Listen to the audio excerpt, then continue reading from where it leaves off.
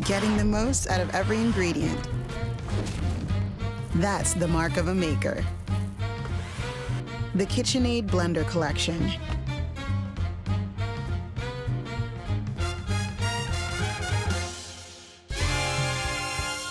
Welcome to the British Library Food Season, generously sponsored by KitchenAid. My name is Polly Russell and I'm a curator at the British Library and the curator and the founder of the Food Season, which is now in its third year. This year, I've had the real pleasure of working with Angela Clutton as the season's guest director. And when we were planning the season, we really wanted to make sure that it was eclectic and relevant. And this year of COVID and of Black Lives Matter, which has so much brought attention to the inequalities in food production and consumption and shone a light on the lack of diversity in the food media and aspects of the food industry, this evening's event, Black British Food Stories, could not be more relevant, and nor could our panel. I will hand over in a minute to the chair, Melissa Thompson, but just a quick point of housekeeping, please do ask the panel questions. There's a tab at the bottom of your screen, and I know that they would love to hear from you.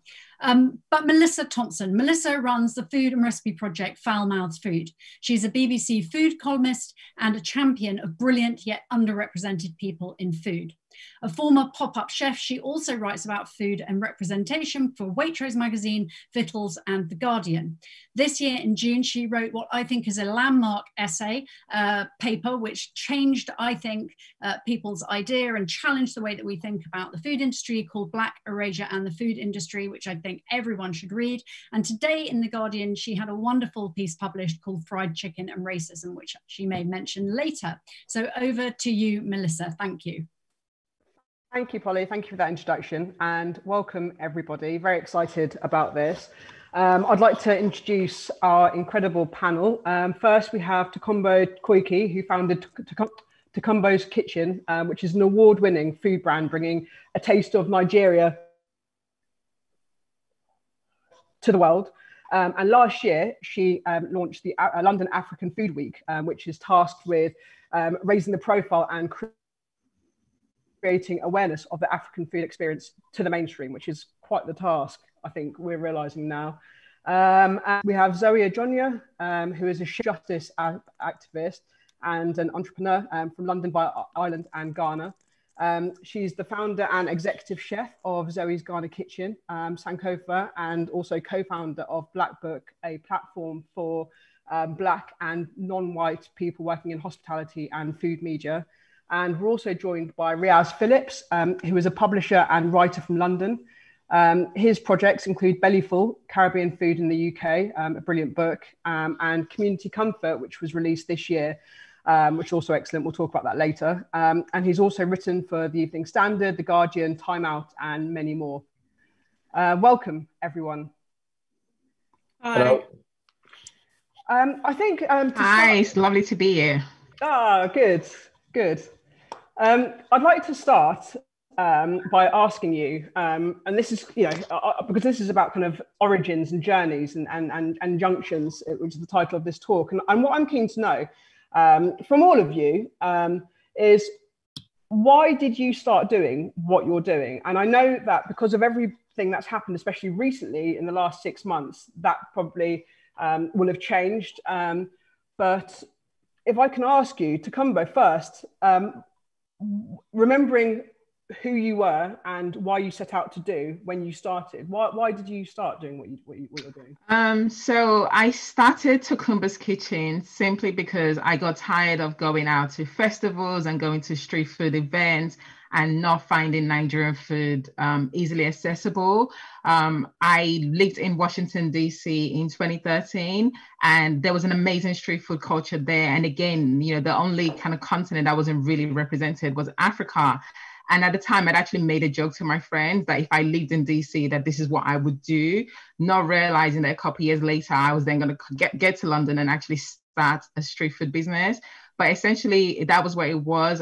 Street food is such a buzzing, amazing experience in Nigeria. And I remember growing up eating suya, which is like a barbecued skewer and meat, eating hot puff puff.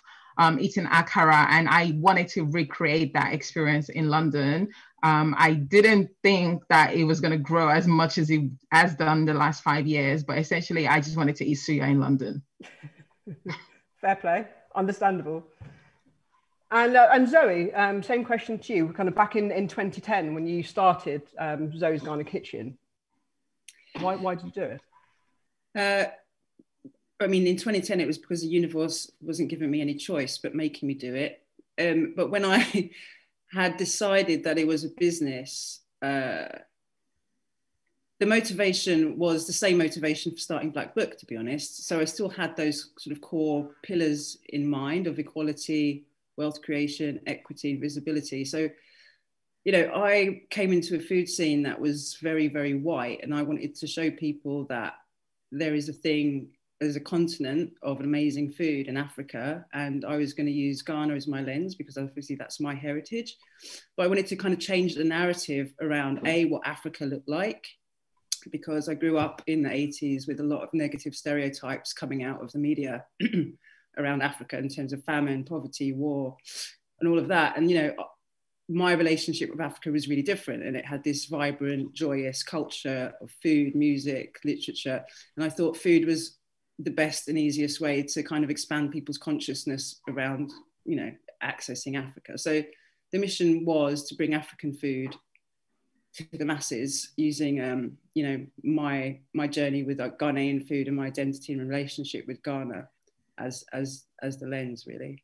And part of it was to bring, you know, I've spent 10 years telling people about these amazing flavors and ingredients, and I honestly naively thought then that in doing that I would be sort of creating wealth for West Africa in terms of creating this kind of export opportunity for the, you know, people that grow that food and produce that food and those ingredients. You know, 10 years later, that's really not what's been happening. Big multinationals come and buy up all the crops, buy up all the land, because people like those of us in this room make these ingredients and food accessible and popular, and then white industry comes and has the money and the resource, the manpower to kind of capitalize on that. So that's the only sort of part where my mission has changed slightly, in terms of giving people that look like me and who are Black and non-white in food the opportunity to make money and get visibility, and also just have an equal footing with any other kind of cuisine, whether it's Italian or French or European or American. It's like African cuisine is actually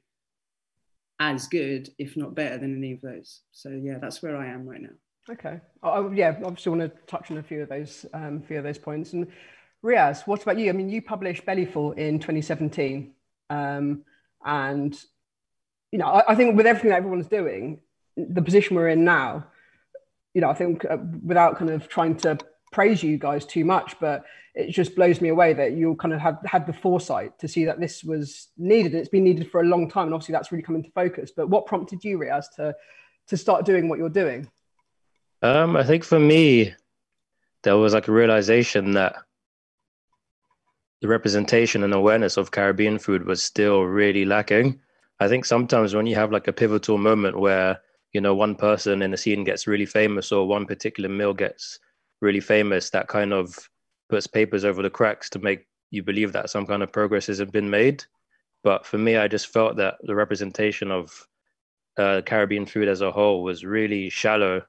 In particular, it was always going back to one certain meal of like jerk chicken. Sometimes I'd read guides where they were talking about a Trinidadian restaurant in relation to its jerk chicken.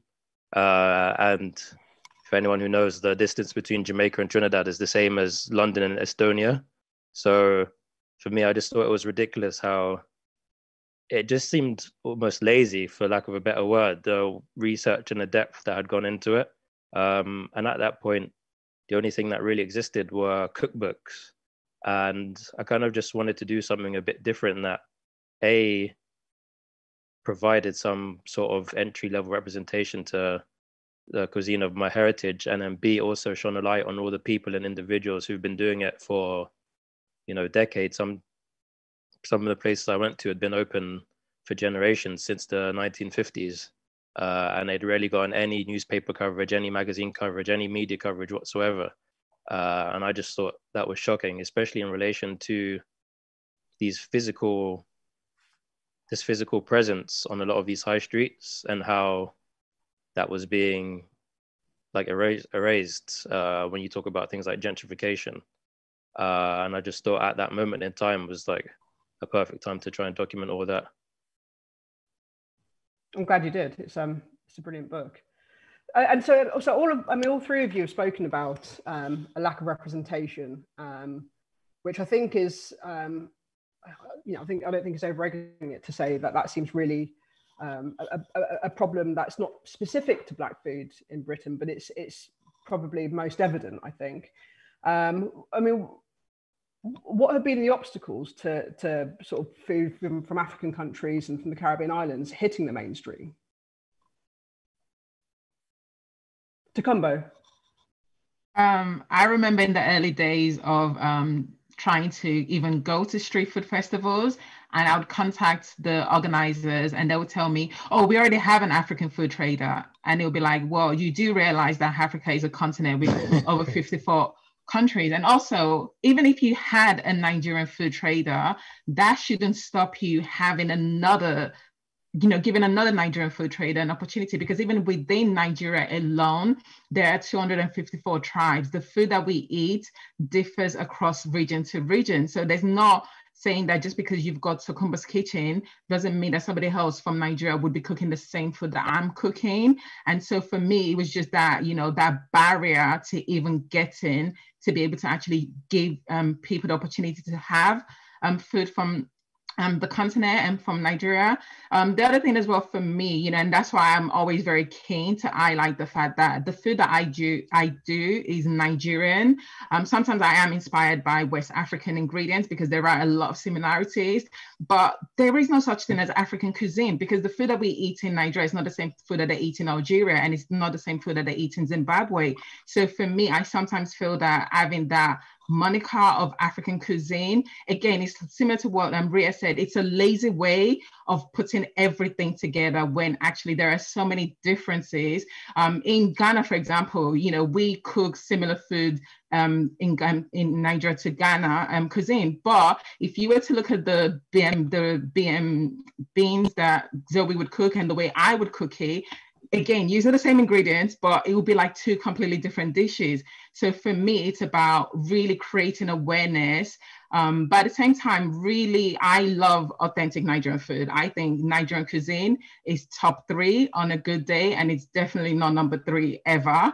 And so for me, I'm always keen to introduce people to authentic Nigerian food that I grew up eating in the streets of Lagos, because to me, that's the best way to introduce people to the cuisine. I don't feel that we need to change things up too much to bring people into the food that we grew up eating, because as Zoe rightly mentioned earlier, the food that we eat across the continent is amazing, it's incredible, and we don't need to change it up too much to have other people appreciate it and enjoy it as well. So for me, it's always really about introducing people to authentic Nigerian food, but in a way that suits a more Western palate. Yeah, okay. And Riaz and Zoe, anything to add to that? Well, yeah, go. Sorry, I didn't. The question is, what are the barriers, or what were the barriers? What are the obstacles? I mean, yeah, it's still ongoing, right? The problem's still very much here. Right, but the problems have kind of changed slightly as well, actually. But to speak to Tokunbo's point, when I had exactly the same problem when I started. In fact, I had a different problem entirely, because the only other sort of known street food doing West African food when I started was Spinach and Egusi and Broadway Market. They were kind of like the most known West African street food. I don't think there wasn't really anybody doing contemporary West African street food at the time. But I had the problem when applying to street food markets and festivals of just a flat out rejection because it was African, not we've already got an African food store. It was like, we don't understand this, we don't get it, we don't think there's a market, an audience for it, So I had that obstacle of, creating the demand, if you like. And then the problem was, so when new people come into the market, then the problem was, oh, we've already got African food. And then I would have that same conversation of, well, it's a continent, so you don't have all of those countries covered. So let's start with West Africa. Do you have anything from there? And then, so it's this constant piece of education, you know, and I've been lucky to obviously have quite a spotlight on my career, especially since I had the cookbook in 2017. But then there's a new problem, because there was always the relationship with African food in the UK media has always been that, even when I was doing very well in the media constantly, you know, when I had a restaurant in Brixton and all that stuff, there was still this kind of concept of it had to be traditional or authentic. And, you know, that's not what I do. It's not what I've ever said I do. I do contemporary West African food. It's my reimaginings, you know, and I put that into a bracket. Now there's a new, you know, I have a new category for that, and it's new African cuisine. And that speaks to this idea that I have seen and witnessed around the world, African chefs or chefs in the diaspora who have African heritage, you know, pursuing more of a kind of fine dining angle with it and creating an entirely new type of cuisine from the continent of Africa. But there is still kind of this reductivity, this reductivism in the media of, you know, the othering and the wanting of, but is it authentic? Is it traditional? And then you'll put a recipe in and they're like, can you swap out all of those Ghanaian ingredients for things that people can actually buy? And it's like, well, actually they can buy it. There's a thing called Google. You know what I mean? It's like, so you have this demand for authenticity. First of all, it's like, what's Africa? We don't get it. Then it's like, oh, we've got Africa and we think that's enough. And then it's like, okay, we want Africa again, but now can you make it accessible? So you want authenticity, then strip out the authenticity. And then there's the problem of only allowing sort of this one black face in the media at a time to represent something, which is very problematic, obviously, because as Tokunbo's already said, we all do it differently. We all bring, all chefs bring a different perspective and their own culture and experience to how they cook and, you know, their own story. Everybody has their own narrative behind it. But there is this kind of rigidity in the form of publishing and recipe writing and all of that stuff as well. There's just so many restrictions actually that still haven't really changed. And yeah, I mean, I could go on for an hour, but I'm not the only person on the panel. I'm going to pass over to Riaz. Yeah, from my perspective, obviously, I've never run my own street food or any kind of food business straight up. So from like the media perspective, which is how I kind of started off. When you look at that ecosystem, you know, the food world doesn't really exist in a vacuum in this country. It's a part of a greater system that includes magazines, newspapers, books, and TV. And evidently, when you look at the powers that be in those industries that help prop up the food industry, if you're looking for a Caribbean or a Black person of power in those positions, you're going to be looking for quite a while. And I think that's, for me, that was one of the biggest barriers, is when I'm trying to explain to people, you know, the diversity of food in the Caribbean and West Africa.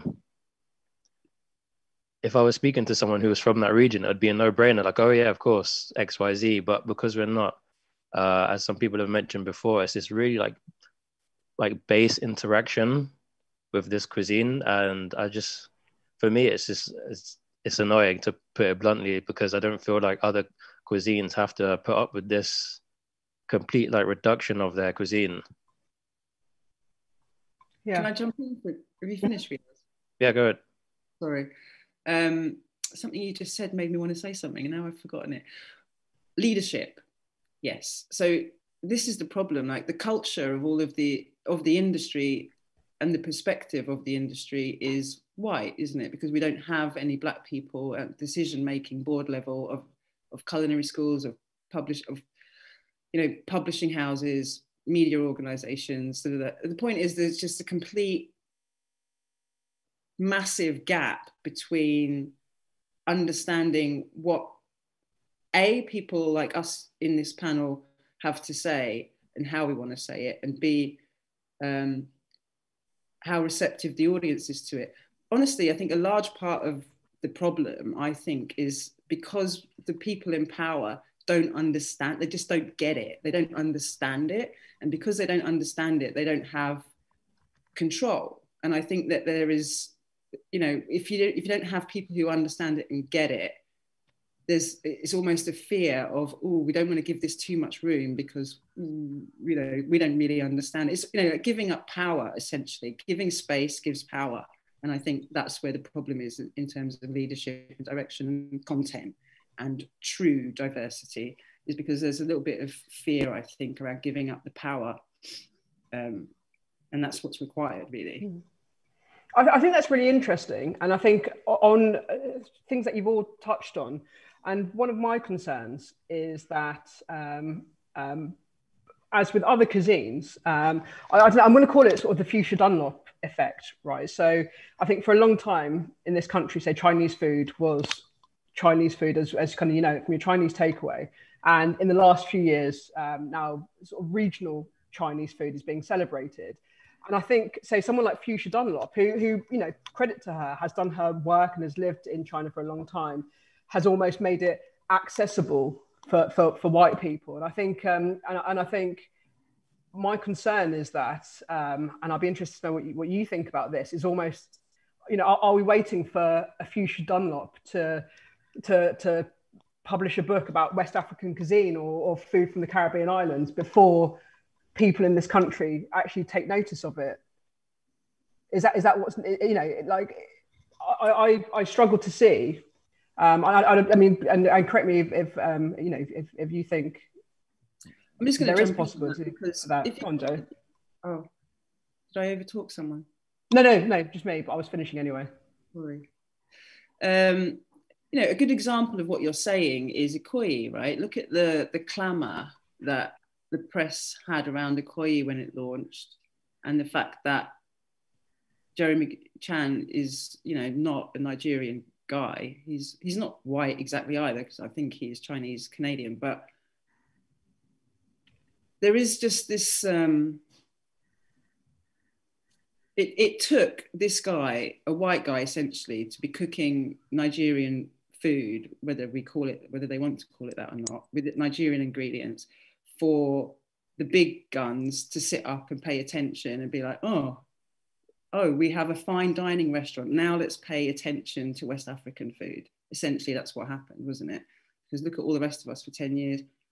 Probably never met any of those critics in our life, but we've all, us and 20 people before us for 20 years have been cooking amazing West African food, but that didn't get noticed until it's in a specific postcode with a specific kind of class of people going to it.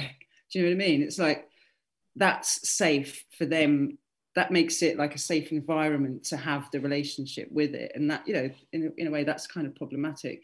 And this is why it's really important for us to have these conversations, because I don't think it's okay for some, people who are outside of a culture to go on holiday for 2 weeks and then get a cookbook deal out of it afterwards. It's like, what relationship do you have with that country and the cuisine and the culture to be able to have the authority to do that?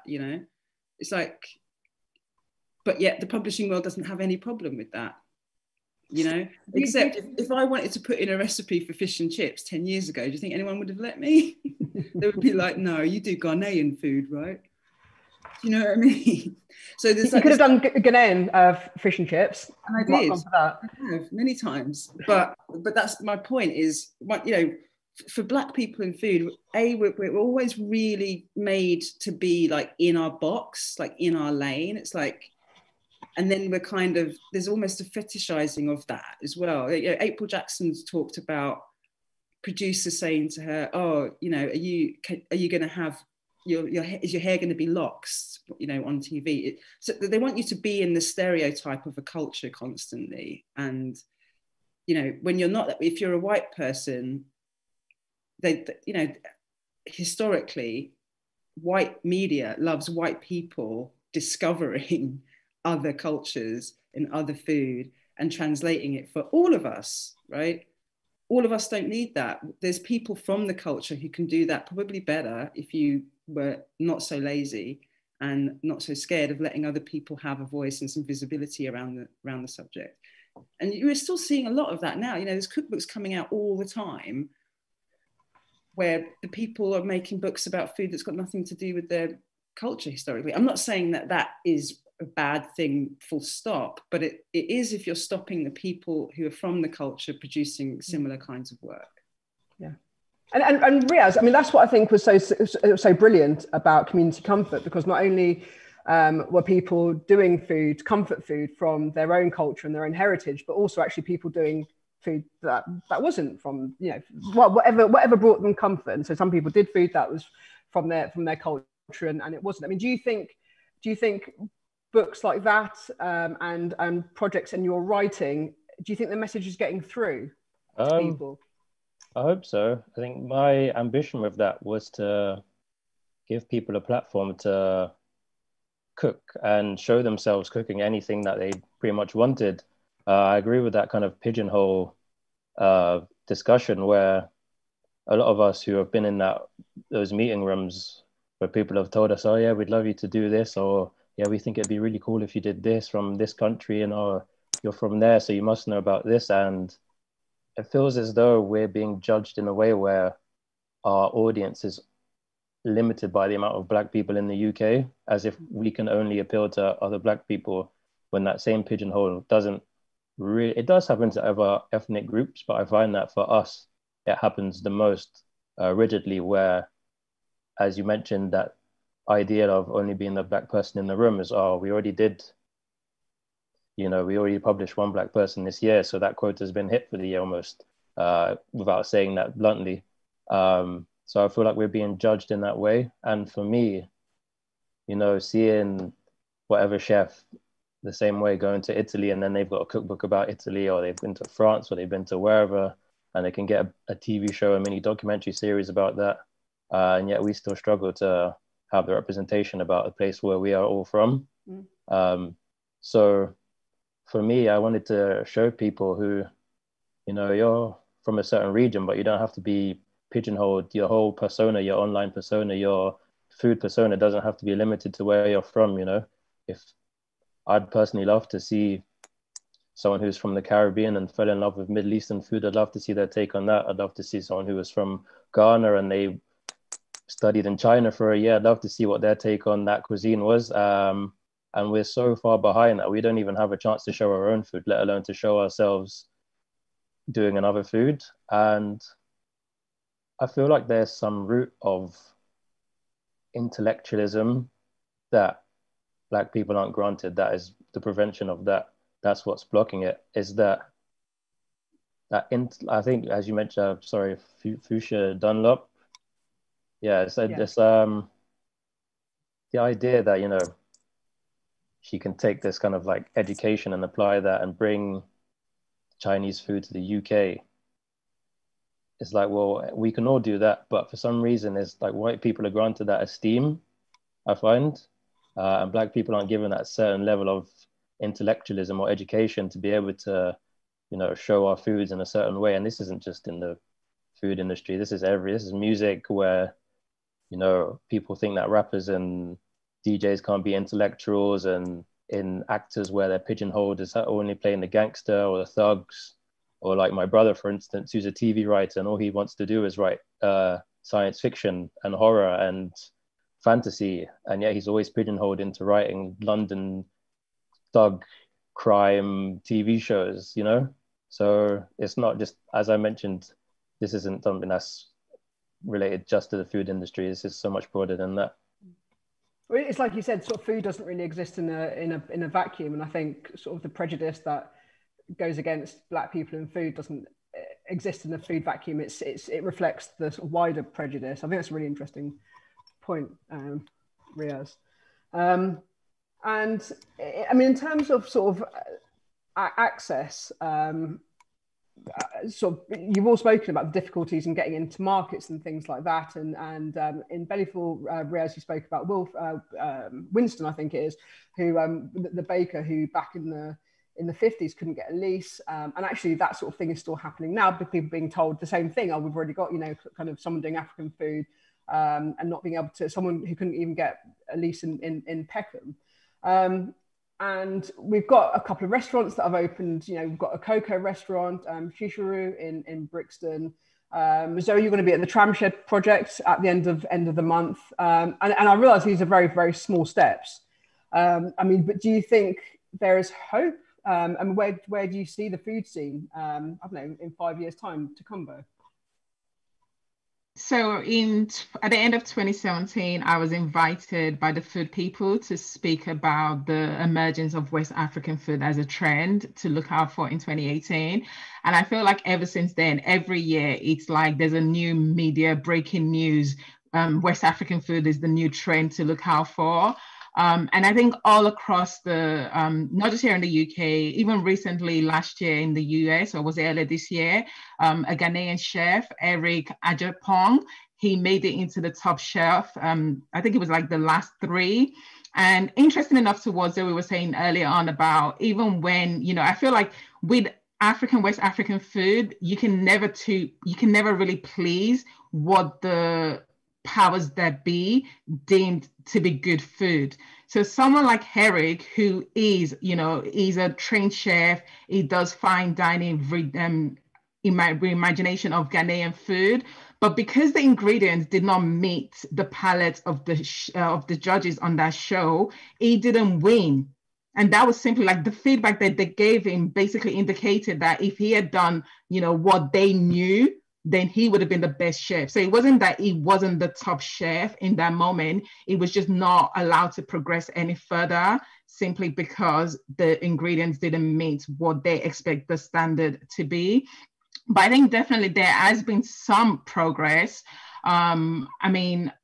The fact that I was able to kind of like launch the London African Food Week last year, and I was able to do that in partnership with Facebook and Google, it definitely shows that there is an appetite for not just the knowledge, but actually for people to find out where can we eat African food? That's the first question that I'm always getting asked. Where can I go to have Nigerian food? Where are the restaurants? So it's really about, and I think one of the great things that I love about this new generation of African chefs from the different parts of the regions we are all trying to put African food on the map. So when, whereas I feel like the older generation, they were fine to have, the African restaurant, the Nigerian restaurant in Peckham, where only what we call the aunties and uncles restaurants, where only aunties and uncles would go on a Sunday or go after work. Whereas now with my generation, we are like literally going to South Bank Market. We're going all over the world to really showcase our food. The internet has been an amazing source of also really showcasing African food. So Instagram has been really great. But also, and I remember, somebody coming to a food market that I was doing in Tottenham and wanting to get jollof rice simply because of a picture that I posted on my Instagram. She had never tasted jollof rice before, but just by the power of her seeing that picture and being, in the vicinity of where the market was, she came out on a rainy Sunday morning to on down jollof rice. And to me, that's what makes so this is why we had to keep fighting that battle with the market traders to say we need to have access to these spots. We need to actually have those visibility, because if we're not there, then people can't even begin to find us. But I definitely feel like there is so much more that can be done. And I think it's really about us continuing to tell our African food stories in a way that feels true and authentic to us. So it's not really about trying to please anybody, but really to kind of take full ownership of our African food stories and our Black British food story, and also how that merges together. Because I remember 10 years ago going to, Caribbean restaurants or Jamaican food restaurants, and, the idea of seeing jollof rice in a Jamaican food restaurant and takeaway place was almost laughable. Now in certain areas, it's like jerk and jollof is a thing. So it's really about the way, African and Caribbean food are coming together to kind of tell this new Black British food identity story. Yeah, okay. And that's interesting, because you're saying about people, the woman who came to the food market and wanted jollof based on your Instagram post. And I think, Zoe, you've spoken before about, rather than trying to get access to, I don't know, sort of the mainstream food media and things like that, actually maybe it's time to build our own house rather than trying to, kind of knocking on the door and being locked out of the mainstream house. Yeah, I mean, that's a drum I've been banging for a few years actually, but with more fervor lately, I guess. You know, my experience, I've been really lucky to work in the States quite a lot. And what I've noticed in the States is that A, you get paid as a Black person, B, you get visibility, and C, you're allowed to do it being yourself. You don't have to change your voice. You don't have to like gaze down a white navel in order to, do you know what I mean? Whenever I'm published in the States, it's me completely, it's me on the page. There's no restrictions to my voice, to how I want to write that recipe, to the ingredients I put into it. And that's where I see progress, is that kind of activity. We've still got a way to go in the UK, because I'm still getting asked for traditional recipes, air quotes, and then can you give us substitutions for all of these ingredients that are traditional? You know, I'm in the space of, there's so much work for the UK industry to do. And, you know, Black Book has been created as a point of reference and to help those in the industry that want to do the work, but also just to help the people in and outside of the industry who need whatever help they're not getting from, you know, the white gaze of the industry. Whatever support they're not getting, we're there to give it to them. And I think that's where I'm optimistic. Like Chef Signature's collaboration with Chef Mike Reed recently, that exhibition where they, you know, went around the country highlighting chefs of colour for an exhibition. And then, you know, Julian's also told me that he's going to be launching a Black food magazine soon, off the back of hearing some of our decolonising the food industry talks. And I'm seeing lots and lots of new organisations pop up that are platforms for representation, that are filling the gaps that the white media and white food industry aren't providing. You know, Bayman Hospitality, Media Diversified, Equal Measures. There's so many new things that have just been created in the last 6 months. Yeah. And I mean, you know, it's like there's kind of, you know, I'm lucky, I'm 10 years in and I've already made, you know, my relationship with the industry is my relationship with the industry, and I'm, you know, I've got hard boundaries around, you know, I'm not going to work for free, I'm not going to do this, I'm not going to do that. And I can understand that, you know, people coming into food for the first time probably are still enamored by being in glossy publications, being in the Sunday Times, being in the Telegraph, being in the Guardian. I don't care so much about that, because actually I give those publications more value than they give me, unless I'm getting paid. But I want there to be more spaces where people don't feel like they have to slave for free in order to get noticed. And, you know, Tokunbo points out, we have social media. It's really easy to build network and community in a digital age. It just is. So I'm more about that, and connecting people where I can connect people, and building platforms where I can build platforms, pivoting my business to lead with purpose and vision. You know, I'm just, from now on, that's what I'm about. I'm going to stand for something all day long, every day, in everything I do. And I think the more of us who do that and speak up, the easier it is for the generations behind us to come, you know? Mm. Mm.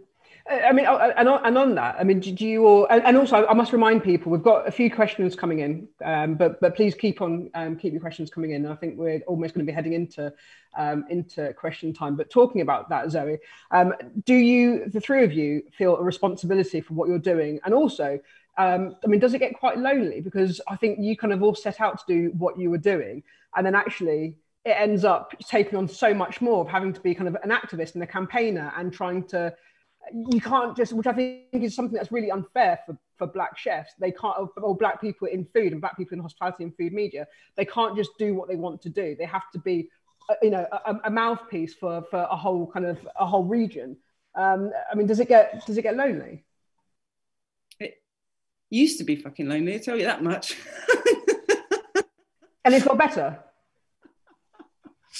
I mean, yeah.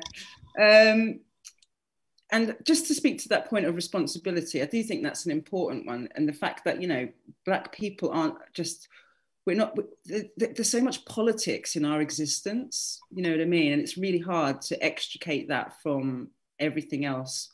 And, you know, one of the reasons why I pushed and worked so hard with Ghana Kitchen was like, when it got to a point where lots of people knew what it was and who I was, then I felt like I had a responsibility for that to not fail, you know, and that was stressful, that, you know, that being forced into media as the voice of Ghanaian food, and then feeling like, well, you know, all of these new young businesses who have told me they've started because of what I started, I have a responsibility to not fail, because if they see me fail, it's going to look bad and it's not going to look good from an industry. You know, also, I didn't want to give the white industry an excuse to be like, see, told you it was a fad, told you it was a trend. So it does put more pressure on you. It does put more stress and strain. But, you know, as I say, that's been a journey from, you know, I've gone on, but, you know, I'm in a different place now, in a different mindset. So I've built a community of people around me who I want to support and who support me, and we're all doing pretty good as a result of that. But I just wanted to actually mention this notion of class, which hasn't come up actually. And we still mustn't forget that relationship between race and class in the UK, and how disproportionately, you know, Black people and not white people are in the poverty bucket, or lower middle class or working class, and that's a problem actually, because even when it comes to appearing, even when you get to a point, right, where you're invited onto things like this, and people who, you know, I'm not going to talk about what, it's like the people who organize things or pay people for things, they have to understand where people's coming from. Like, do you know what I mean? Some people can afford to spend a whole day for 100 quid writing a 500-piece essay or whatever. Other people can't. They've got kids to feed, they've got bills to pay, and they need to get paid properly. And it's like this whole, you know, that's something that has to be considered. It's like when we see Black men in particular on TV, and the most prominent example coming to me is politicians, right? People who have some kind of semblance of power, apparently. And they always, 9 times out of 10, they're Black men who are very eloquent and been upper middle class. They've gone to Eton, they've gone to Uxbridge, they're all of that. And, you know, there is a danger that's, we don't want that to happen in the food industry either. We don't just want the people from money, power and privilege to be getting those positions. It needs to be a broad spectrum of society from a class point of view as well, you know, and I think that part of the conversation often gets missed out. So yeah, no, good point. I think that intersection is really important actually. And I mean, Tokunbo, if I can, I've got a few questions, so I'm going to go to questions in a second. But Tokunbo, I mean, for you trying to get Nigerian food into the mainstream, you know, has that been quite a lonely journey?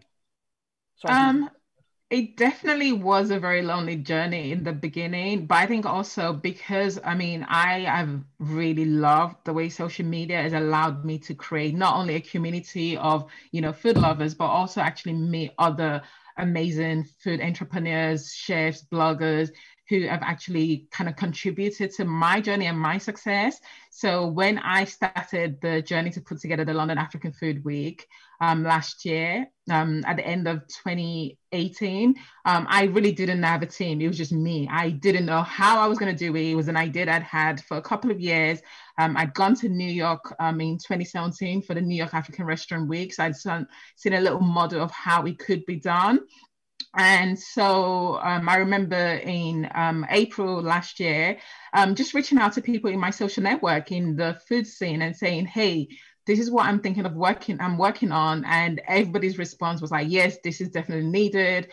And within a short period of time, I was able to get together a team of 12 people to kind of like create this food week. And so to me, it's really about, you know, there is definitely a movement. There's a movement of, you know, young African chefs and people who either have an interest in Africa or, you know, who grew up in Africa or who have those dual identity of being Black, British and African, really coming together to, you know, push things forward. So in that respect, it's definitely kind of alleviate some of the loneliness of running a business. But I think one thing, you know, which Zoe kind of stresses on is a lot of times, and I know I made this mistake in the early days of my business, is, you know, people forget that we're trying to run a business. You know, say it's actually a business and, you know, I need to get paid. And when you're telling me your invoice policy is 30 to 45 days after I've, you know, delivered the service, it doesn't make sense to me. So I'm literally like, but if you were to go into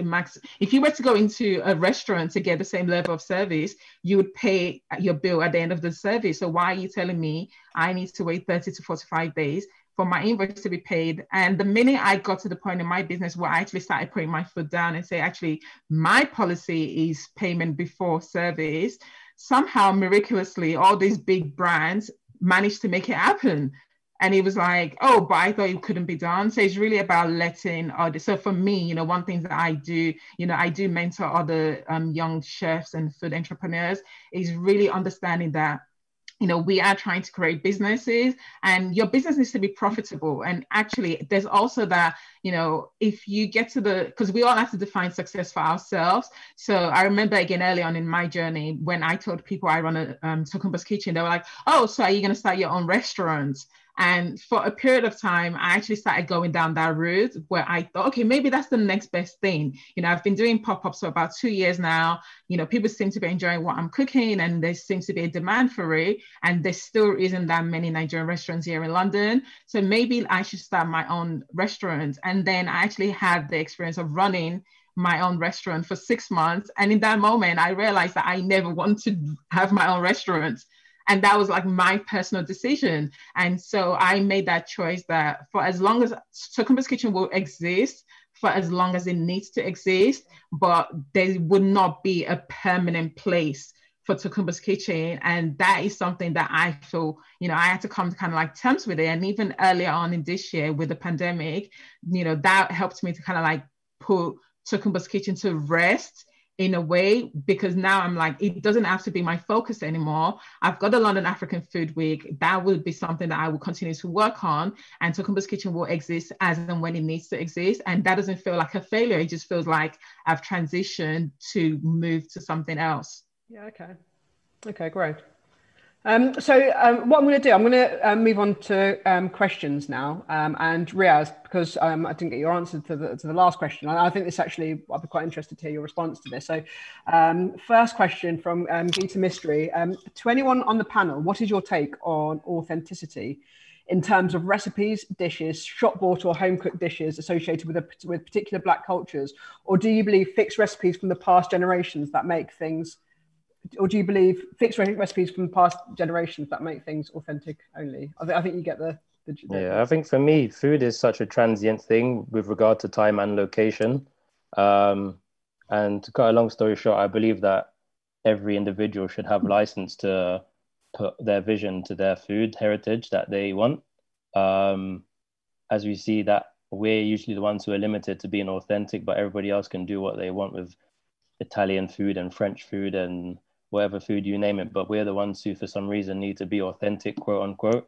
And like I said, my dream is to see the space and time given for more Black people to be more diverse in their wild imaginations in the food world. So that's what I wanted to see. So for some people, that idea of authenticity is somehow needed, but I'm not really too bothered, to be honest. I think that everybody else should be able to put their crazy visions to whatever they want to do. But does there come a point where, do people have to be careful? Like what makes, if people just think, sod it, I'm going to do my own take on this, what do they need to be mindful of to make sure they're doing it properly or respectfully? I will kind of like, there is an hashtag, Jollofgate. So if you want to go on Twitter to check it out. A couple of years ago, Jamie Oliver, in his infinite wisdom, decided to cook jollof fries. And actually the shame about that experience is, till today, if you were to Google jollof fries, Jamie Oliver's recipe is the first thing that comes up. No. Now, jollof rice is it's a dish that's cooked across West Africa, most West African countries. And it's a dish that actually creates rivalry within West African countries about who cooks the best jollof rice, where does jollof rice originate from, and what is the authentic jollof rice. The interesting thing about Jollofgate was when Jamie Oliver decided to cook his own version of jollof rice. This was the first time, West Africans actually united to say, this is not jollof rice. This does not look, it doesn't feel, it doesn't have, there were introductions of ingredients that you would not typically have in a jollof rice. So for me, when we think about authenticity, and, I agree with Riaz that, food is very transient and it's definitely informed by the places that we've lived, our previous experiences. For example, I grew up in Lagos first. So for me, the vibrancy of eating Nigerian food in Lagos is what I try to recreate here in London. And that's what I mean about it's authentic to my experience, but it's also authentic to my experience as a Yoruba woman who grew up in Nigeria. Because actually, if I was to be cooking food from a different tribe in Nigeria, it would have a different experience.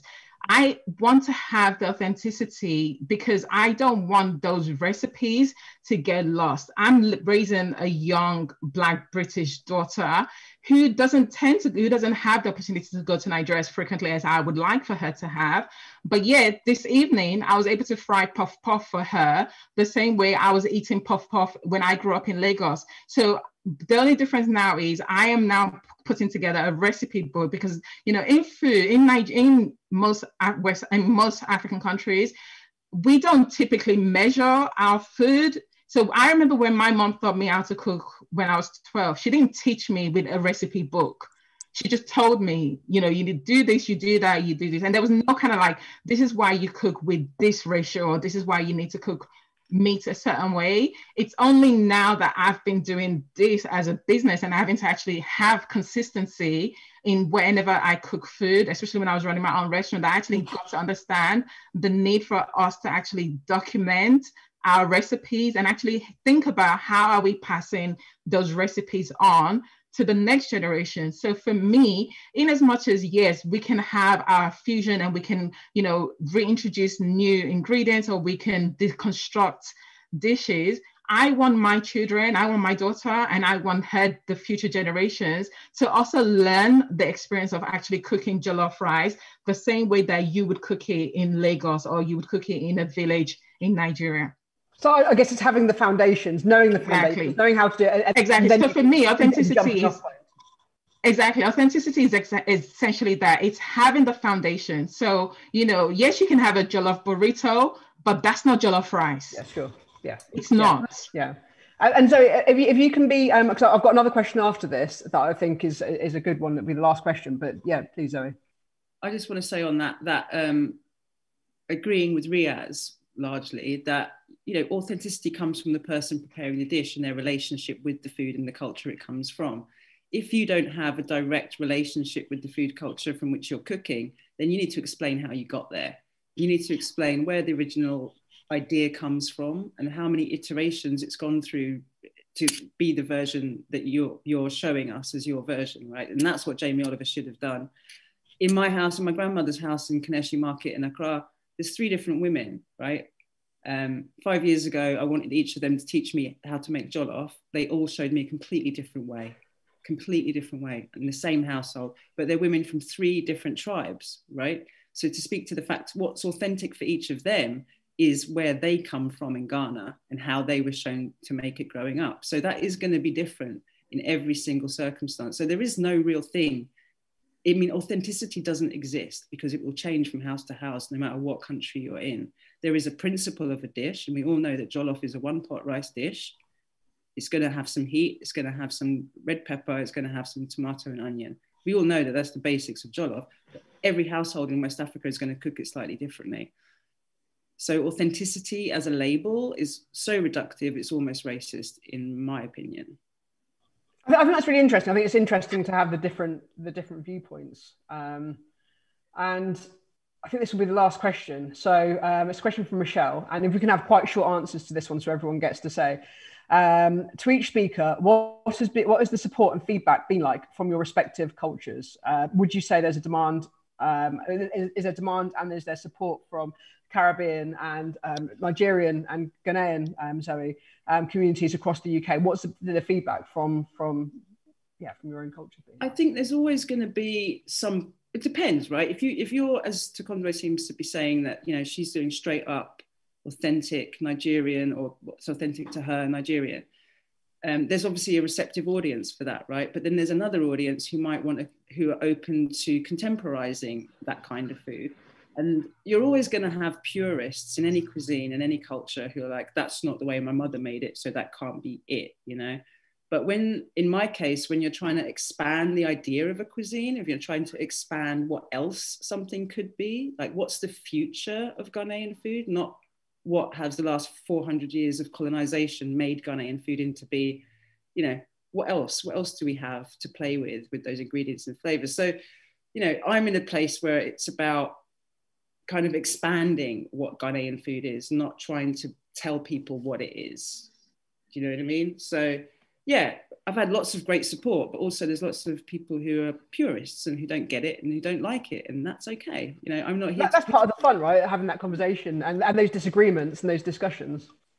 Well, it's not an argument. It's like, this is what I do. You know, everybody doesn't have to like it. You know, that's why there's plenty of other West African chefs out there, because one of them will be cooking what you want, the way you want it. You know, if you don't want contemporary reimaginings and new West African cuisine, then you're probably not going to come to me or Zoe's Garden Kitchen, and you're definitely not going to come to Sankofa if that's not what you're about. Okay. Tokunbo, if I can ask you that, but what's the reception been like? I mean, the reception has definitely been great. I don't think it's simply because I do authentic food. The feedback has definitely been along the lines of, you know, eating my food is, you know, reminds them of, you know, eating food at their grandmother's kitchen, and the kind of food that their mom cooked. So the reception has been great from Africans, from Nigerians, but it's also been great reception from people who are new to the cuisine. And I think that to me is the key thing. It's whether you are eating food that is authentic. And I don't agree that authenticity is linked to racism or linked to colonialism. I think, you know, yes, even within the household, whilst you can have differences, generally, if you go to Nigeria and you ask for party jollof rice, people know what they expect to be given in terms of what party jollof rice is, and that's what authenticity means to me. So the reception has been great all around. Every now and then you do get people who, you know, this is not for them, and you know, and that's fine. And you know, we all have our own personal experiences with food. So whether it's authentic or whether it's contemporary, and again, authentic doesn't necessarily mean that's not contemporary, because actually what is authentic to somebody is contemporary to somebody else. So for me, it's really about, you know, what we bring into tasting a new cuisine or tasting an old cuisine redefined a new way. Yeah, okay. And Riaz, I mean, I guess this is most pertinent to Bellyful, but for these restaurants and these food businesses that have been running for so long with no recognition, and then suddenly you come along and you celebrate them in your brilliant book, which is still available, by the way, to download. What was the feedback from people who feature, but then also in the wider community? Yeah, it was supportive. I think from the stance that, even though I did feature heavily the older restaurants, I also wanted to get in some of the newer people in. The newer generation who are, as people have said, trying to look forward to what the future of Caribbean food can be. And I think there was a lot of support behind that, because it made a lot of those purists question themselves and, you know, question their own biases and prejudice towards that rigid look at their food and say, actually, it can be a lot more. And then people who are from the Caribbean and the wider region were happy to see representation of, you know, different ethnicities, different groups. You know, there's Indian Caribbeans, there's Asian, Chinese Caribbeans. And the bigger message behind that being that, you know, all Black people don't represent each other. You know, I'm a straight man. I'll never be a Ghanaian woman. I'll never be a Nigerian woman. I'm not coming from that perspective, but the joy of that social media is that we all can support each other, and while we're not the same and we don't represent each other, we can all still support each other. So I think that's what one of the benefits of that has been. I mean, I think that's a brilliant note to end, Riaz. Thank you. And I concur, and long may we support each other and build each other up. And thank you, all of you, for joining the discussion. Riaz, Tokunbo, and Zoe. Yeah, you know, I found that interesting. I hope everyone else did. It's not really about me. So thank you very much, and thank you to the British Library. Thank you to Polly and Angela for having us, and thank you to everyone who's watched. I hope you enjoyed it. And sorry I didn't get to all the questions. There's some really, really good questions. I'm a bit gutted about that, but there you go. Thank you, and enjoy the rest of your evening. Thanks for having me. Thank you so much, everyone. Yeah, you can, I don't know, DM me the questions on Instagram, Riaz Phillips. Yeah, and Tokunbo's Kitchen and Zoe Adjonyoh, because someone did actually ask about your project. I don't want loads of questions. Stay out of her space. Loads of questions constantly having to answer. Yeah, boundaries. All right. Thanks, everyone. Bye. Bye. Bye. Hello. I think you don't disappear yet, because I just wanted to thank you from the British Library. So a really fantastic discussion. I mean, this definitely feels like the start of an amazing conversation. It could go on for so much longer. I did not want it to finish. I've taken so many things away. I'm sure everybody has. I thought that was a fantastic, I loved at the end, you saying, Riaz, all Black people do not stand for all Black people. I thought that was wonderful. And also this idea that, you're all really standing for something, and you're making such an impact and such a difference. I'm really looking forward to see, like, in a year's time when we do the next food season. I'd love to know, what, if anything, has changed. What's still to play for so much. Amazing, all the work you're doing. Crucially, I'm incredibly hungry after having listened to you all, which is also incredibly important. But thank you very much for a wonderful, wonderful panel. Thank you so much for all the audience. There were so many questions. Clearly, a lot of people have a lot of questions about this area. That's wonderful. Sorry we didn't get to all those. If you've enjoyed this evening, we've got 2 more events left on the British Library food season. On Friday, we have Trading Places in partnership with Borough Market, looking at the role of markets, supermarkets, small producers and community shops. Pretty vital questions given COVID and what that's done to retail and the way that we are all shopping at the moment. And then on Tuesday, our final event is coming live from the Hand and Flowers restaurant with Tom Kerridge, and that will be our final event for this season. So thank you very much. Thank you so much to KitchenAid for generously sponsoring the food season. Goodbye, and see you all again soon.